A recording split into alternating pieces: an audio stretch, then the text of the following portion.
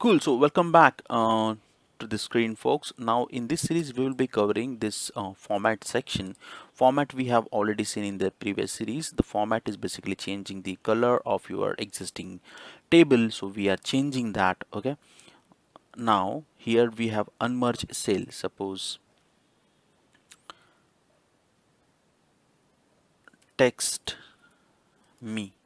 Okay, suppose this is a random text. I have did this, and then I have merged this by any chance. Okay, this is the, and I want to unmerge it. I'll just split that off again. Okay, so again it's in two separate cells.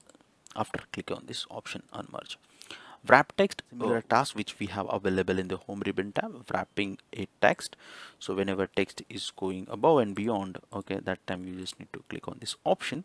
So text will be shrink in the one of the cell, in the respective cell.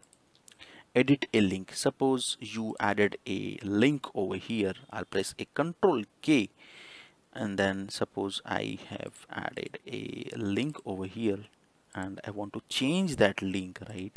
So for that I'll just simply select this option called edit link, and I'll change the email ID and then hit OK. Cool.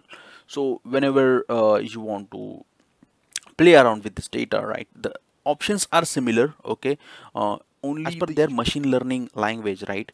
So if that specific color code if we choose, right, or maybe the formatting we choose, okay, this will be really helpful for our PWD folks to read out that data and consume that data basically, right? So this is how we have covered this topic called format as well. In the upcoming video series we will be covering names and resources.